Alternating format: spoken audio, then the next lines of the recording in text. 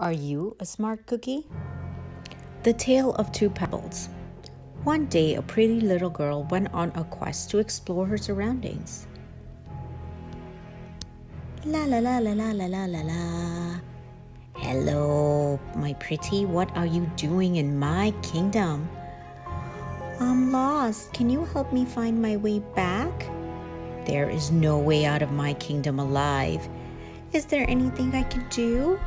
Okay, pretty lady, today is your lucky day. I will propose a deal.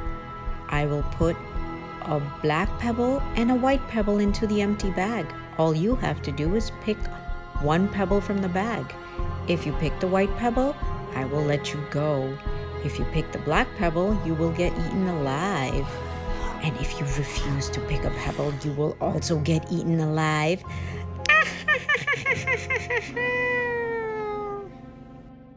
The observant girl watches the witch put two black pebbles in the bag. Two black pebbles? Oh no, what does that mean? And black pebbles meant that the girl will get eaten alive. Now, the girl has a few choices to make. One, she can refuse to take a pebble, which means she'll get eaten alive. Two, she can pick a pebble, and we know that it will be black, and she's doomed to get eaten alive. And choice number three, she can show that the bag really contains two black pebbles in the bag and expose the witch as a cheat. This might make the witch mad and she will get angry, which means that she might also get eaten alive. What will the little girl do?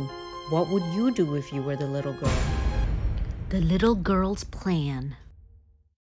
The girl picks a pebble from the bag and throws it to the ground. Oh, how clumsy of me, says the little girl, but never mind. If you look in the bag for the one that is left, you'll be able to tell which pebble I picked. Since the remaining pebble in the bag is black, we must assume that she picked a white pebble. The witch did not want to admit her dishonesty and was quite impressed by the girl's clever thinking and actions.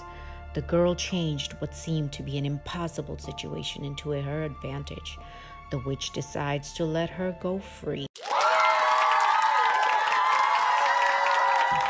What did we learn from the story today? We learned that the little girl looked beyond the obvious to find a solution in a way that would have not come to our minds with logical thinking. We have to get creative and look outside of the box for solutions.